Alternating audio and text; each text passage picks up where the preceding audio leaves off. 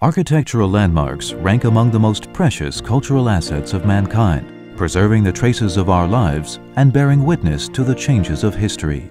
They are mirrors of the evolving cultures of peoples and countries. Taiwan, located in the Western Pacific, is the gateway linking China and the West.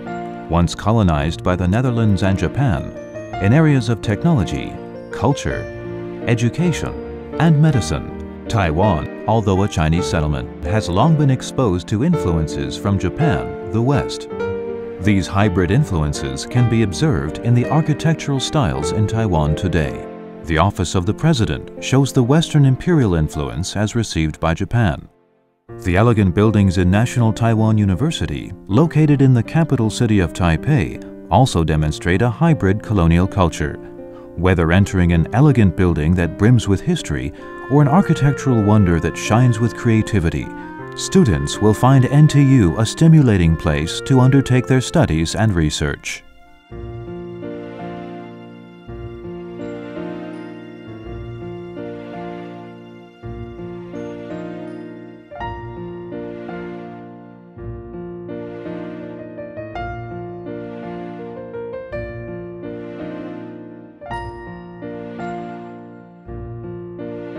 Why does NTU have such a variety of architectural styles? Founded in 1928 as Taihoku Imperial University under Japanese rule, NTU was the first modern university in Taiwan.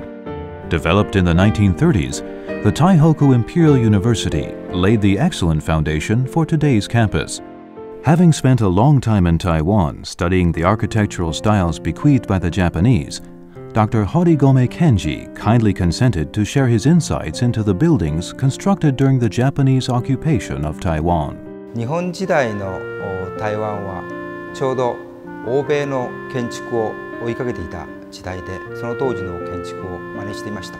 日本時代の初めにはレンガの建築を主に建てていましたけれども、後に鉄筋コンクリートの建築を建てるようになりました。鉄筋コンクリートの建築を建てるようになってから表面の処理のためにタイルを貼るようになりました。でその台湾大学の中で一番特に多く使われているタイルが筋面タイルという台湾では13溝と言いますが、このタイルです。The principal buildings and spatial arrangements on campus found their origins in Italy in the Middle Ages. The academic structures were modeled after Roman monasteries, with two symmetrical wings to create a ceremonial flourish for the facades. From the 1910s and 1920s, all of the modern universities in Europe and the US found their inspiration in the architectural styles of the Middle Ages. The Japanese colonizers followed this trend.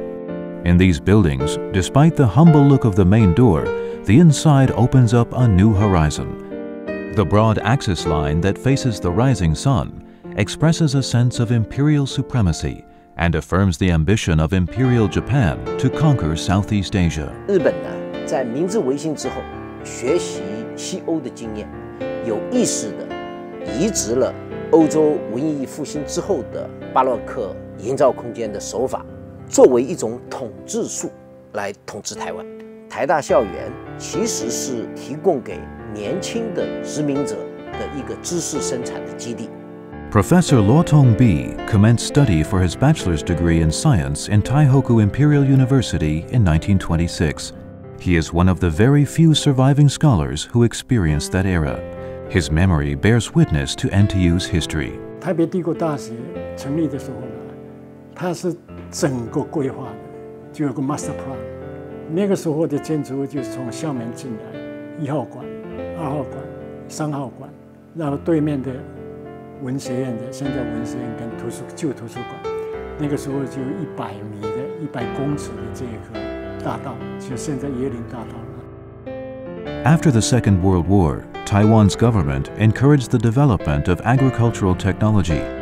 Meanwhile, the public buildings in Taiwan from the 1950s to the 1970s swung between nationalism and modernism. Such was the background when Zhang Zhaokang designed and built the Agricultural Exhibition Hall in 1963. The rectangular box-shaped design sets a tone of discreetness. The highly detailed design aims to create a lasting image that is calm and solemn. It preserves the humility of traditional Chinese structures amid the expressiveness of modernism. If Zhangjiao Kong's Agricultural Exhibition Hall is the landmark at the western point of the campus, its counterpart at the eastern edge should be Wang Dahong's first Student Activity Center. Wang also designed the Dr. Sun Yat-sen Memorial Hall and won the 13th National Award for Art. He studied architecture at both Cambridge and Harvard universities. Deeply influenced by the West, Wang was adept at selecting elements from both East and West. The dozen or so buildings he designed for NTU include, among others, the library of the College of Law and the first Student Activity Center, the latter being one of his most applauded works. The first Student Activity Center exhibits a modern-style Chinese architecture that combines both the East and the West. The tall gates at the front and back speak an Oriental language. The front door is covered with dark red paint, with black door frames and golden door locks.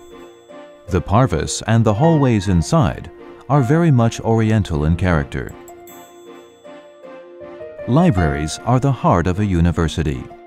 The old NTU library, built during the days of the Taihoku Imperial University, could no longer accommodate the increasing demand for books and journals. Consequently, in 1982, NTU initiated a plan to build a new library. The new NTU library, located at the geographic center of the campus, opened to be a new campus landmark in 1998. Its style is based on the old library, as evidenced by the design of arched windows and arched doors and hallways. The lobby is 4 stories high, exuding a sense of magnificence and light. The NTU Library is the treasure house of information and knowledge for students.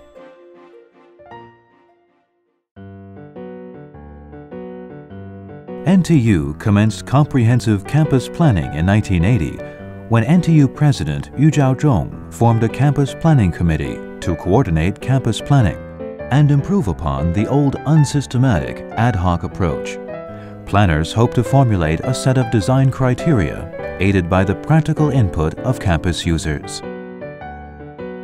In 2001, NTU retrieved its land along Zhoushan Road. From that year, efforts to revamp the campus really started to pay off, as evidenced by the development of Looming Square.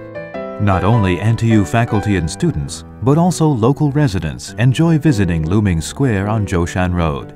The outdoor activities alongside Eco Pool soften the harsh lines of Royal Palm Boulevard and realize the ideal that a university enclave can co-reside with local communities. 过去台大的校园都是以椰林大道或是现在的小湖为中心，那至于舟山路或是更那一边的农场的地区，大概没有人知道，所以我们在那边规划了一个广场，那个地方就是现在的鹿鸣馆，把一些比较生活性的功能结合在一起，当做一个生活的一些公共设施在里面。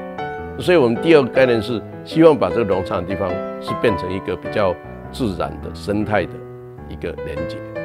那这样的整个舟山路就有一段是比较以生活大街的概念，一个是比较是生态的绿带的这样的一个概念。Such was the ideal advocated by the Green Life Hallway in this area.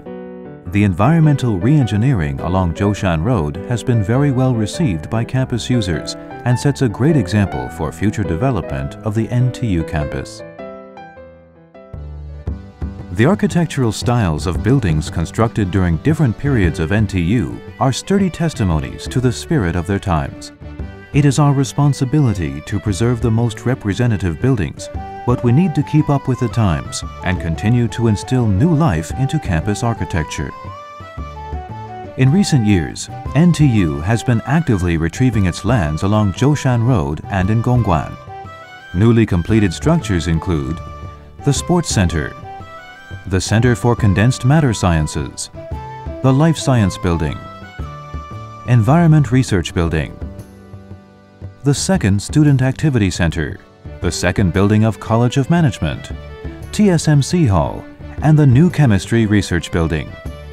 There are also several new structures that were funded by prominent alumni, such as the De Tian Building, Barry Lam Hall, and Mingda Hall, as well as the College of Law's Tsai Lecture Hall and Wensai Research Hall.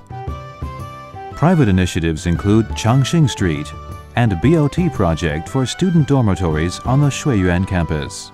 Future projects include the Instruction Building and College of Social Sciences designed by the master Japanese architect Ito Toyo, as well as the Medical Center for Cancer Research and Biomedicine Research Building, both donated by Guo Taiming, chairman of Foxconn Group. As we move forward, NTU campus planning will be focused on the northeast corner of the main campus, including a special landscape design for the Black Forest. All the above-mentioned new buildings will further enrich the architectural flavor of the university.